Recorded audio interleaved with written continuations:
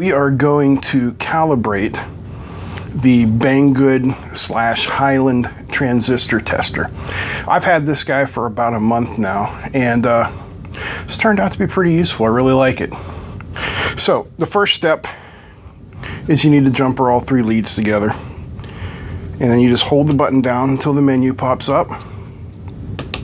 Click until it gets to self-test. Long press,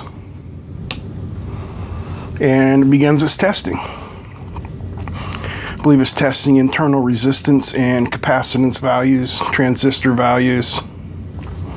In a second here, it's going to tell us to remove the probes. And once that's done, we'll have to apply a greater than 100 nanofarad capacitor to pins 1 and 3.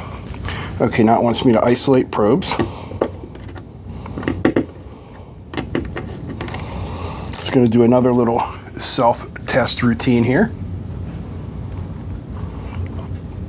running through some different values.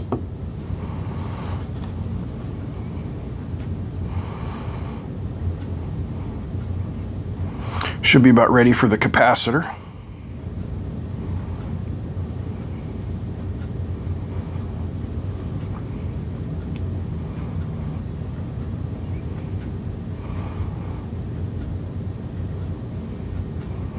Okay, here we go. Capacitor on pins 1 and 3.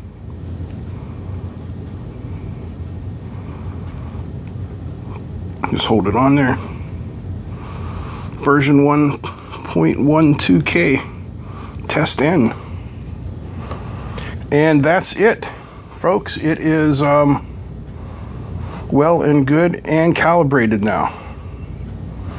I got this from Banggood. I think it was around $6 or $7, and it took me about an hour to put it together. I was trying to power it from an external DC jack using a 5-volt supply, since it's based off the Atmel ATmega 328P, but 5 volts is not enough power. You need 9 volts to make it work correctly.